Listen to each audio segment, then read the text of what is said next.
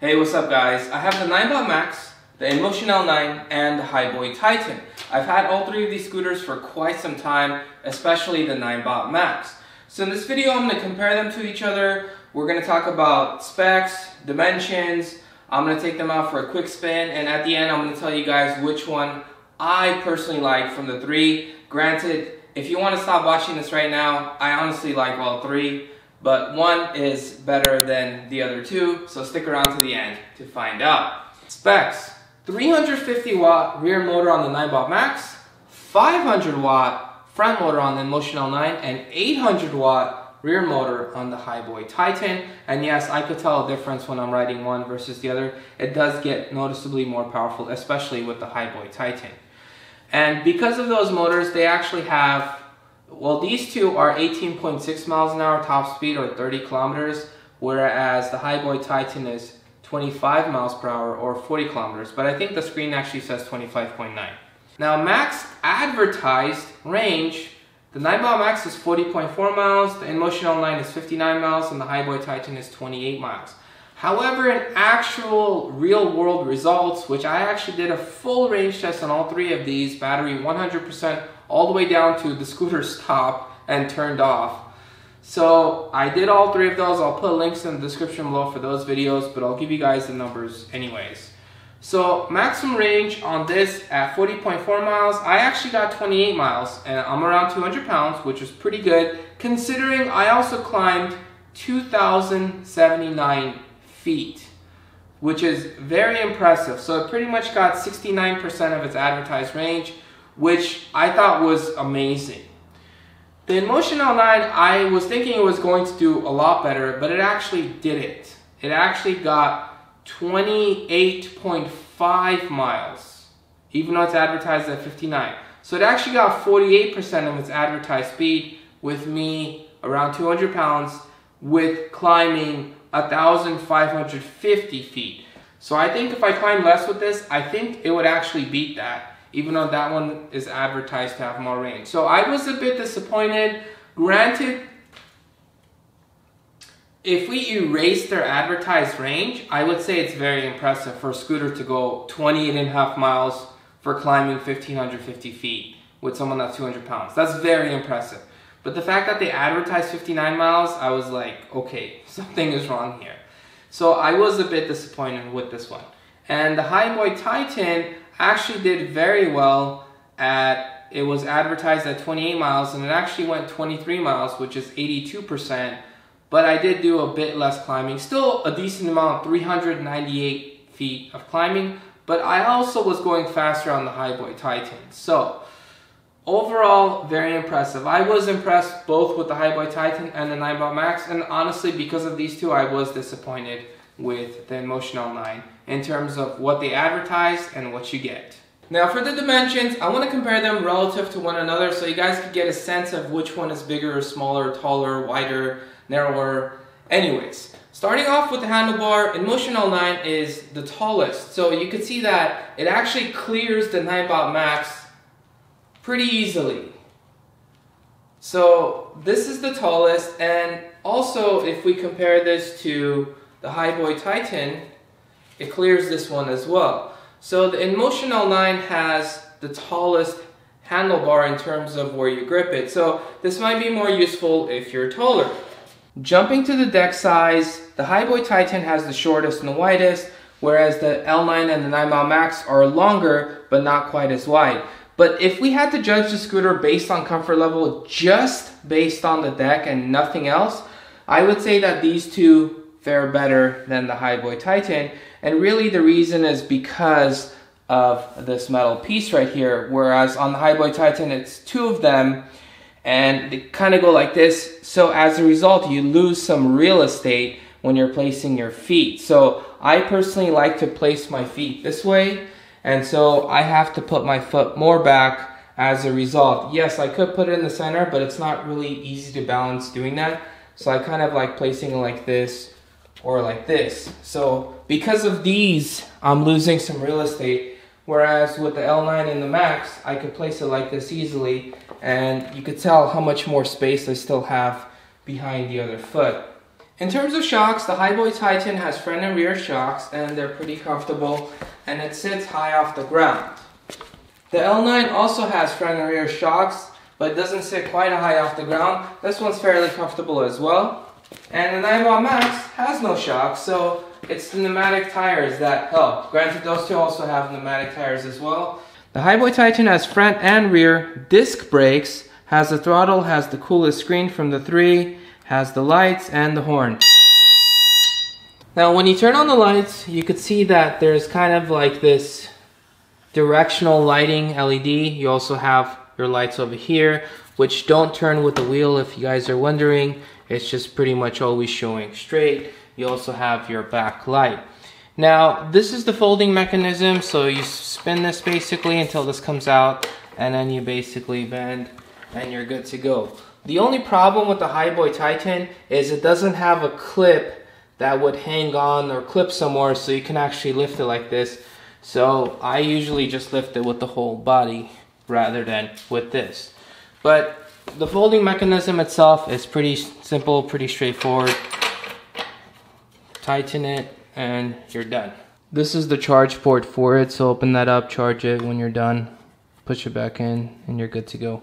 Now the Inmotion L9 has a bit more of a basic screen compared to the Titan, but still looks pretty good. You have your bell, throttle. This is the little clip that basically attaches when you fold it, and you can actually hold it from the handlebar, which is nice. And when you turn it a certain direction, let's just say if I'm turning it this direction, it will signal, or this direction, and that's when you will see the lights lighting up on the bottom as well. So it's kind of a cool feature.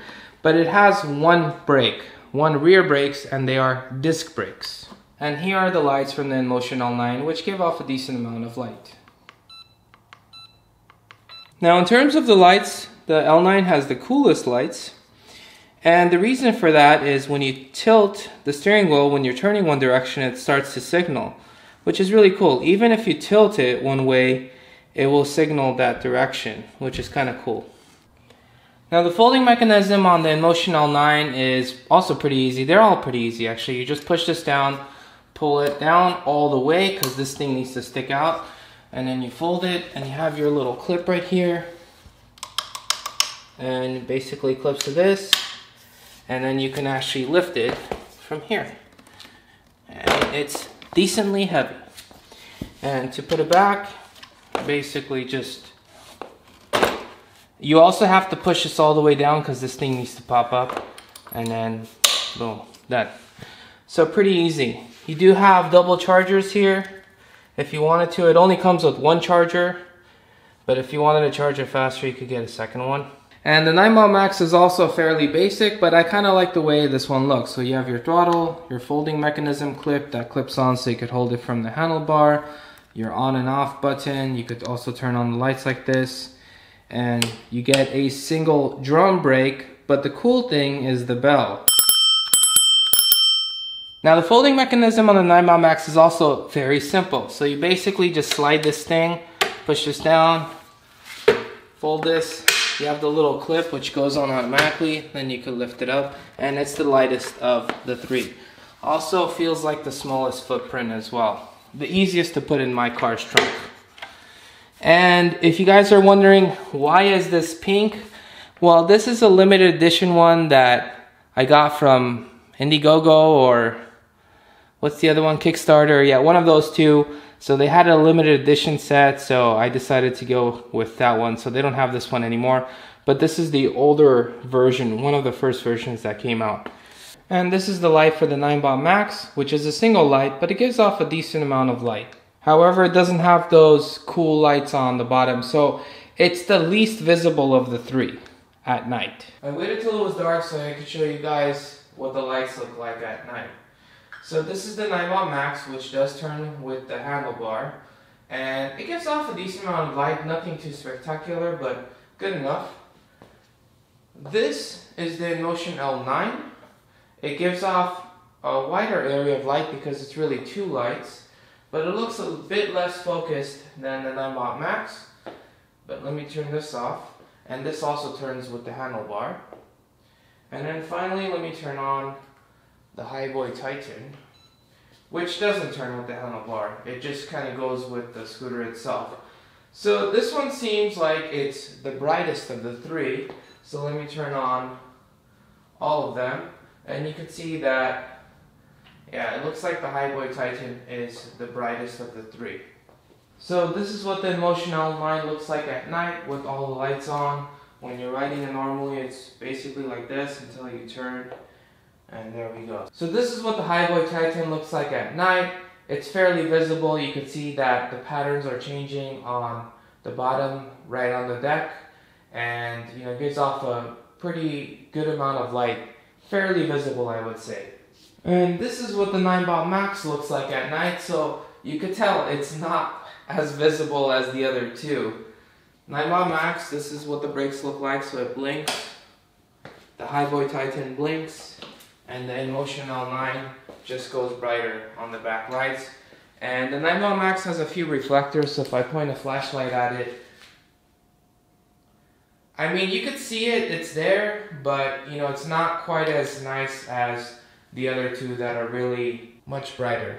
So I'm going to do two quick acceleration tests, the first one being an incline test, and I put a timer on the bottom to show you guys how long it takes. So every 30 counts is equivalent to a second. I should mention that the Ninebot Max is in metric units, so the speedometer is showing 21 kilometers per hour, not 21 miles per hour. That's how fast I'm going, and the goal is to get to the fire hydrant. As soon as we get there, I'm going to stop the time. So essentially it took almost 25 seconds to get to the top of the hill. So this is not a perfect test because I do have to kick off to start it, but I mean it's as close to a perfect test as I'm gonna get. So I consider this a good test, and it's very evident because the Inmotion L9 did get there almost 3 seconds faster. Let's just say 2.5 seconds faster. Now the funny thing is that I thought that the Hiboy Titan would actually be the quickest, but for some reason it was actually pretty much 1 second behind the Inmotion L9, which actually surprised me because generally speaking the Hiboy Titan does the best on the hills from these three. Now time for a flat, well, it's a bit of a decline test, but kind of in between flat and decline, maybe a very small decline test. But going all the way up to the Ford Explorer with the Ninebot Max, got there in roughly 11 seconds. And doing the same thing with the Inmotion L9 also takes 11 seconds, just a tad bit quicker. And going with the Hiboy Titan, thanks to its also higher top speed, I do get there quicker at about 10 seconds. So about a second faster for that short distance, which really makes a difference because this thing is a lot faster. So getting to the overall winner, I have to give it to the Hiboy Titan because of its higher top speed. It's actually better for off-roading as well because it sits higher and has a more powerful motor. Granted, it's not going to be amazing for off-road, but it can do it. It's just I didn't even do the test because the other two weren't going to do so great. And it has the wider handlebars, it also, which makes it easier to balance. It has 2 brakes instead of 1, so it actually has better stopping power. Granted, the other one stopped fine as well, and it's also easier to see because of the lights. Now, where it didn't do so great was the folding mechanism, where it doesn't have a latch, so you can actually pick it up from the handlebar, unlike the other two. The foot placement is not that great. On the other two, I actually prefer the foot placement on the other two. It is a bit heavier as well, and it also has less range. So it really just depends what you're looking for. If you want something with a lot of range, then I would honestly go with the Ninebot Max because that to me is in a very, very, very close second place. I almost wanted to pick the Ninebot Max as my favorite just because I feel like it's a little more comfortable to ride. But when you hit hills and when you go off-roading and stuff, this is going to just do so much better, and because this has a higher top speed, that's why I chose this. If you guys enjoyed this video, smash that subscribe button. Let me know what you guys think in the comment sections below. Let me know which scooter you guys like. Thank you guys for watching.